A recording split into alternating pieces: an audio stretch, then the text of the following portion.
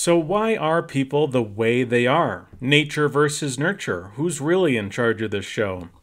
All right, before we tackle this question, there's a few things we have to understand. The first is that we're biological animals. If you're not working within the humans are animals context, I don't have much for you in this video. Second, nature and nurture are both required. You need a genetic makeup and you need a place, an environment to manifest in. Gene-environment interactions are such that it's not meaningful to ask what a default person would be like. What would a person be like with no environmental influence? That is not as coherent as you might think.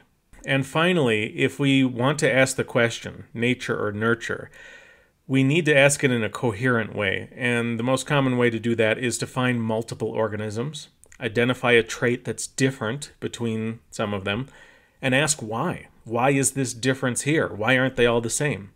For example, you might be taller than someone else. Why? Your family as a group might be taller than some other family, or shorter, or more violent, or less violent. Even things like your family might be more musically inclined. Why? Some of these differences may be genes, an environment, a mix. Highly complex traits are likely to be a mix, but not all mixes are 50-50. 70-30, 90-10, 95-5. One of the more obvious examples of an environmentally caused difference is North Korea and South Korea height differences. North Korea and South Korea are highly genetically similar, but there has been a reasonably large height difference that's emerged between the two populations, and it really has to do with nutritional deficiencies common in North Korea. So most people say, hey, that's a very clear-cut, easy environmental difference. On the other hand, you have height differences between Danish men and Italian men. This is most likely genetic. We certainly don't see the same level of adolescent malnutrition in either of these countries that we do in North Korea.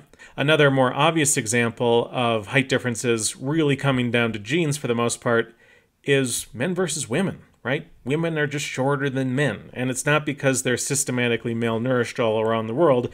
They're just smaller. So let's look at this more deeply, and to do that, let's look at rabbits. Domestic rabbits are mammals, female. Does build a nest for their baby. They'll use things like twigs and grass, or in captivity we give them hay. And also, late in the pregnancy, they'll pull fur off of their stomach, and they'll integrate it into the nesting material, and they'll also cover their babies with fur, right, after they're born. So let's say you have two does. They both get impregnated by the same buck, which is a male rabbit.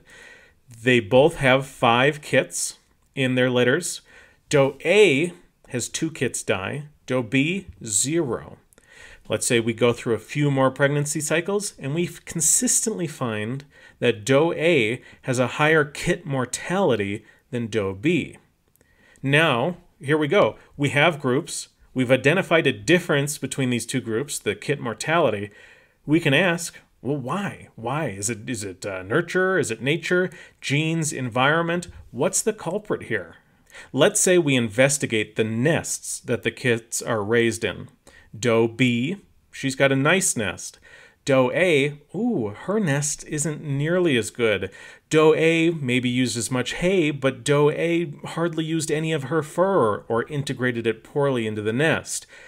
Now, the obvious conclusion some people would make is, so the nest environment for the kits is lower quality, so that settles it. The Doe A kits have a worse quality environment. The difference in kit mortality is wholly environmental. And I understand that, but wait a second.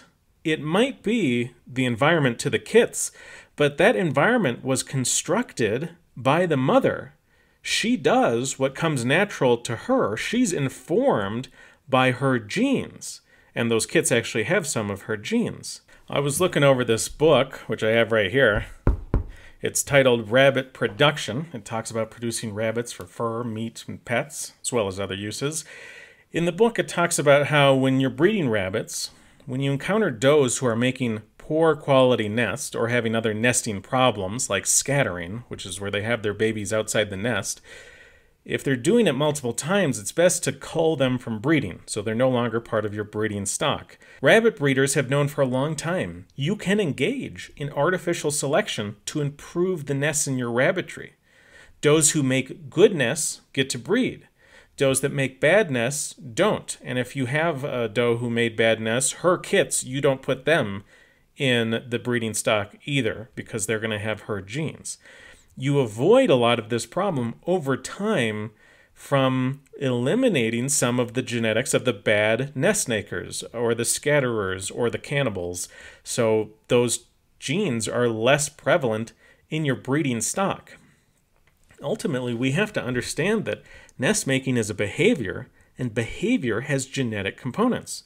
In humans, we have fields like behavioral genetics and evolutionary psychology to understand and explain many of the things about human behavior and why we think and feel certain ways.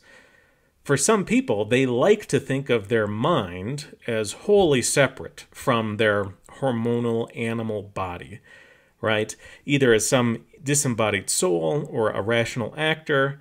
But ultimately, remember, in this talk, I'm assuming we've all accepted that we're a bunch of dirty animals. That we're influenced by hormones and all of the chemicals and all that. Various things that affect your body could also cause chemical changes that affect what you think, what you feel, and what you choose to do. So back to the rabbits. It's very easy to diagnose the death of the kits as, oh, well, it's an environmental factor, and dismiss the idea that the high mortality is due to genetics. But when we engage in selective breeding to deny the bad nesters the ability to pass on their genes, why are we seeing this decrease in kit mortality? The ultimate truth is the doe acted in accordance with her genetics.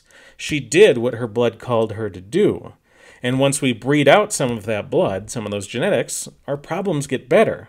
And similarly, humans create nests for their children. Maybe not out of hay, generally, but we still create our home environments in a way that pleases us and makes us feel like we're doing the right thing. You know, I remember reading a few studies. You can find these studies very easily. They talk about the number of books in a home being able to predict certain outcomes, generally intellectually in the children. Long story short, more books, better outcome, smarter kids or something like that. But the number of books in the home is well within the realm of human nest building, right? You might remember, if you're old enough, there was a time where encyclopedias were sold door to door, right? And door-to-door salesmen would go around selling these sets, and some of their best customers were parents. Oh, your little Johnny and Susie are so cute. If you get this encyclopedia set, it contains a wealth of information that you could provide to your children and fill their young minds, really empower them. Right in your very own home, they'd have everything they need for their geography class. They'd be able to write reports for class projects. You'd be creating this wonderful environment to raise those wonderful kids. And all you need is this high-quality encyclopedia set. You'd be such a great mom or dad for creating this high-quality nest to raise your kids. And hey, it worked, right? A lot of parents bought those encyclopedia sets. I remember when I was a kid, my parents, especially my mother, would take me to the bookstore. Not normally a new bookstore, but a used bookstore, which is fine. New books are kind of expensive and generally contain all the same words as the used books. But I'm sure on some level my mother felt that she was doing the right thing by bringing me to a used bookstore rather than, I don't know, the arcade. And even if you had parents who had no money at all, even for used books, you might be able to convince them to rent one apartment or another because it's so close in proximity to a library or something. Or maybe some parents you can't. Maybe they legitimately don't care. Doesn't this come down to some sort of nest building impulse? I mean, some parents genuinely felt really great about what they did with buying that encyclopedia set. But maybe not all parents are that same way.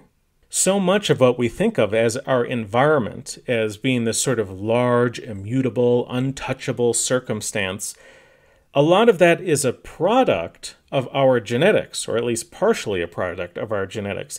People fill their houses with the stuff that they are called to fill it with. They also get on PTA boards and fill the schools with some of that stuff. People ultimately fill their cities and towns with the stuff that makes them who they are. The next generation is subject to that environment, but that environment was created partly by the genes they inherited, right? To make this more obvious, right? Let's say you took England, which is a part of Great Britain, that big island. If you take England and you teleported everyone in England to the moon, right? And you also removed all the buildings, and it was all just sort of grassy hills and forests. And then you moved in a couple million Taiwanese people into England. They would create a new society in England, but they wouldn't recreate English society. They wouldn't necessarily go and build the hamlets and the castles and the cathedrals and then make a new English monarchy, right?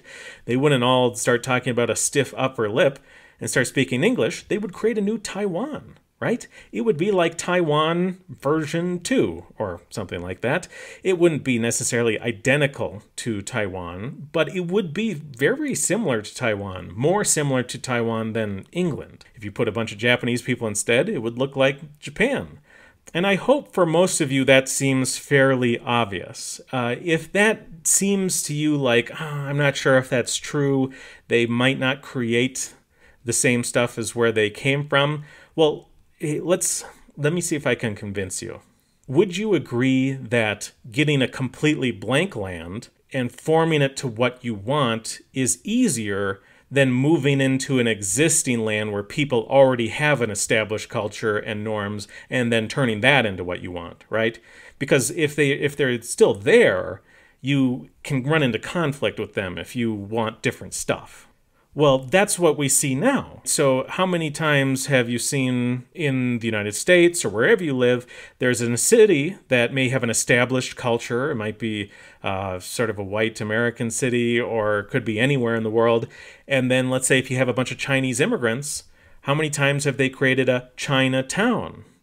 These Chinese people know you have an established culture there, but they don't want that. They want something more like what they want.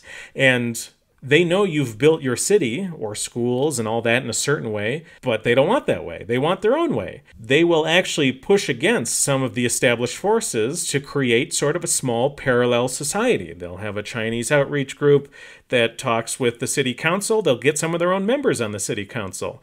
And they will find a way to create their Chinatown. They don't want your culture. They don't want your nests. They want to create their own nests, their own town within your town.